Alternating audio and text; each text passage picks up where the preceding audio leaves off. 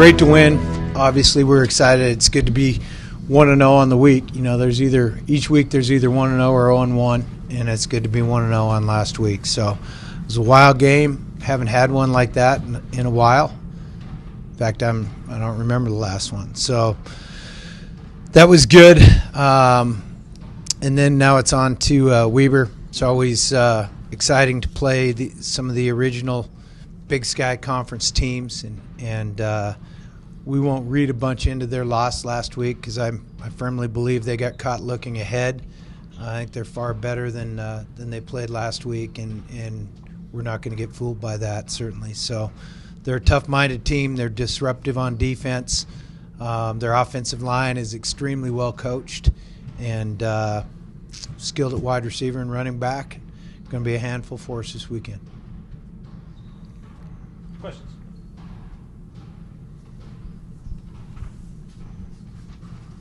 Coach mentioned Weber's offensive line. They've had the same offensive line coach forever. So do they look like old Weber offensive lines that you've seen in the past? Yeah, I think. I don't know exactly what that means, but they're a good-looking group. They're big. They're physical.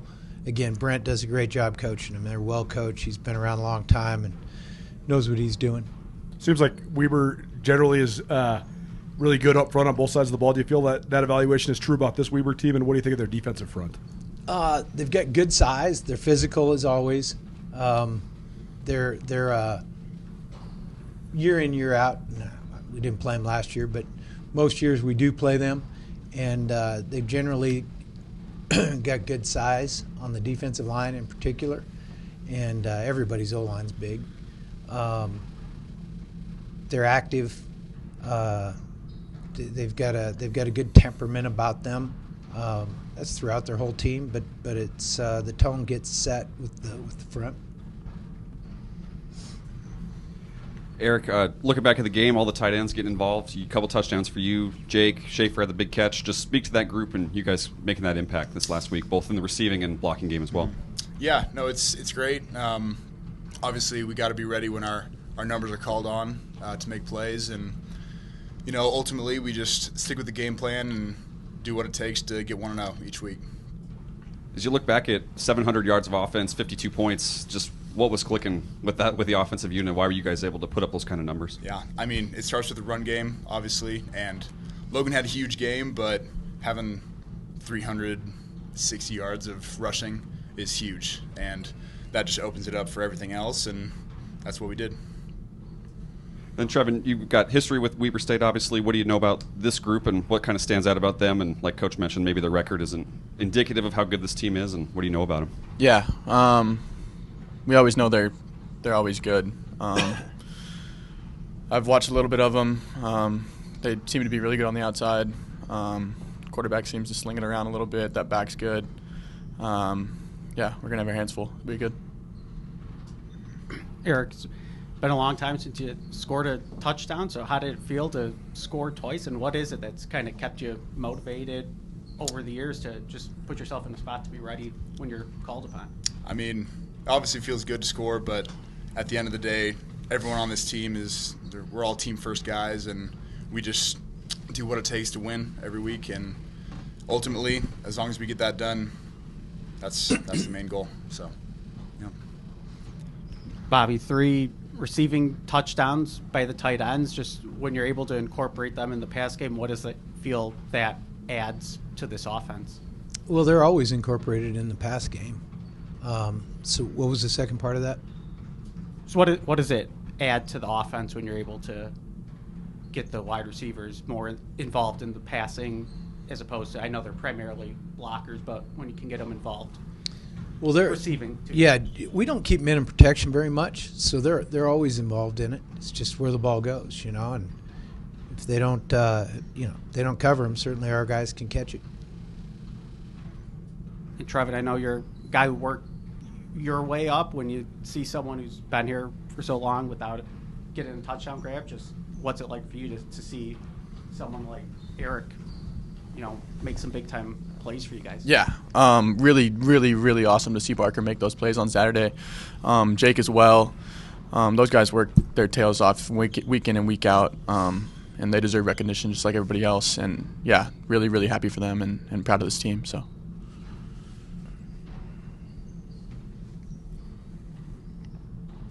Coach, when you watched the film back, what did you see defensively that gave you some issues? Well, there are a lot of things. A lot of guys out of position. You got to play your assignment. You know, it's defensive football. You got to do your 1/11th, and when you don't, then it can look bad, and at times it did. Specifically, giving up some big plays. I thought the quarterback running the ball hurt us. We knew that was a factor going into the game with all three of those guys, so that wasn't a big shock. But yeah, you gotta play your assignment. You gotta be in terms of coverage. You gotta be in your zone, and when we're in zone coverage, you can't blow off your zone coverage.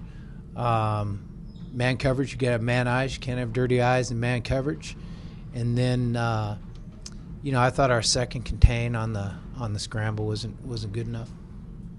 I wanted to ask about Sawyer and what he's brought to the team. I mean, he's making tackles on special teams, but also has made some key blocks, bringing some big runs, and just kind of what he brings to the offense and what you like about him. Yeah, he's good. Sawyer's a good player. He's a versatile guy. He's a physical player at the wideout position, which is great, both in terms of catching passes and muscling up on the run game. And then he's becoming a really fine special teams player as well. So he's contributing in a lot of ways. Erik, walk me through kind of the play to Jake, kind of like from your perspective, like what that was like, and then when you saw him caught it, what that was like for you. Yeah, well, that was actually the same play that I scored my first touchdown on, so that was really awesome to see. And I kind of called that at about halftime. I said, we're going to run that, and Jake, you're going to catch that. And so that was just awesome to see. He's an awesome dude. He works, like Trevin said, he works his tail off, and it was really fun to see him finally get in the end zone. And then Trevin, what's it like, once you get into kind of big sky play, it's so week to week. What's it like just putting last week aside and trying to work and get better and just you've been doing it a lot, that the week to week preparation, just and what that's like for you. Yeah, I mean, I kind of think it's just like it's the same type of mentality I have out on the field. It's just kind of next play mentality, next week mentality. You kind of move on and just look at what's in front of you. What can you do better to better yourself and better the team each week? And yeah, that's kind of how I attack it. Coach, Weaver brings in a top 15 rushing attack. Their running back, Bankston, coming off a big game, got 500 yards on the season. What have you seen from him and their running game as a whole that kind of makes him go? Bankston, as Trev mentioned, is a really good player. And then I mentioned earlier that their offensive line is really well coached. So they're targeted well. I think their tight ends are pretty energetic in terms of their piece to that. They've got their kick returner, Butler, comes in and carries the ball some. He's dynamic with the ball. So, they've got ability to move the ball on the ground, play multiple personnel groups, give you a bunch of different looks. I mean, they're not a vanilla at all in terms of their run game. They've got a lot of run game.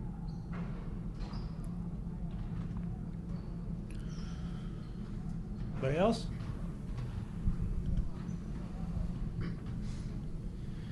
Bobby, I forget exactly what you said about special teams after the game, but you didn't seem pleased with the way you guys played and just giving up some big, lengthy kick returns.